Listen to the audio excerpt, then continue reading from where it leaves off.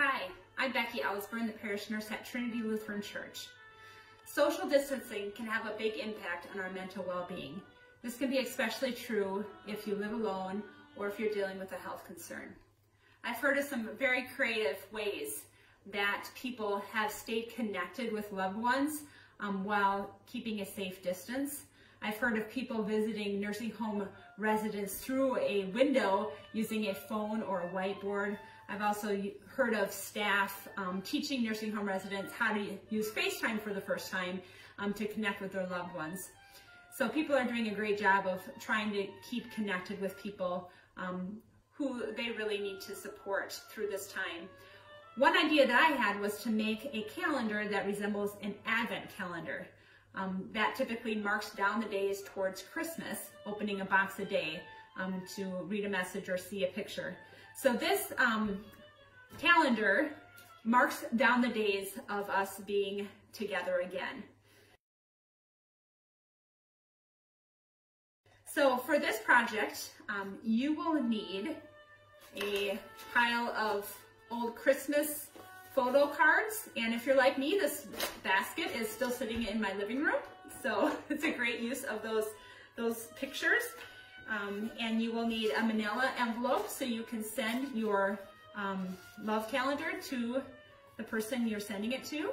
You also need cardboard and scrapbook paper or construction paper cut to size to fit in the manila envelope.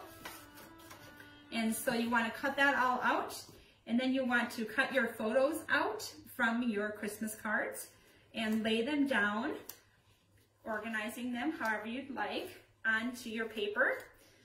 Once that is complete, take a pencil and you would trace around the photo on 3 sides. And when that is all done, all of them are traced, then you're going to take a very sharp cutting device and place your paper, of course, on a cutting mat. And then you're going to cut along those pencil lines so that this then window will open up, or this door, and you'll be able to see the picture that you have put behind that door. So once you have cut all of your boxes out,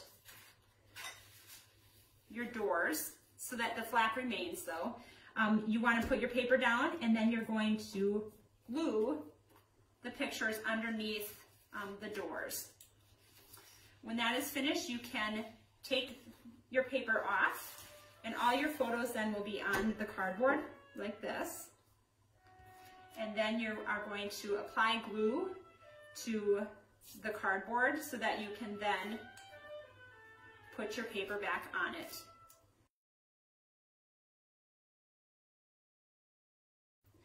To mark the different doors, you can either use stamps, number stamps, or just a marker. And you can number them 1 to however many pictures that you have.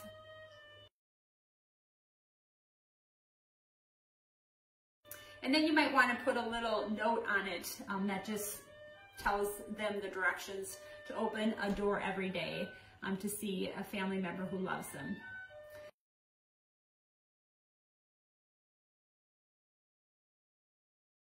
So I hope you take time to make one of these calendars for your loved one, whether it be someone who lives alone or in a care facility, or maybe for a grandchild whom you miss very much during this social distancing. Taking time to be creative is also a boost to your mental well-being. So until next time, peace be with you.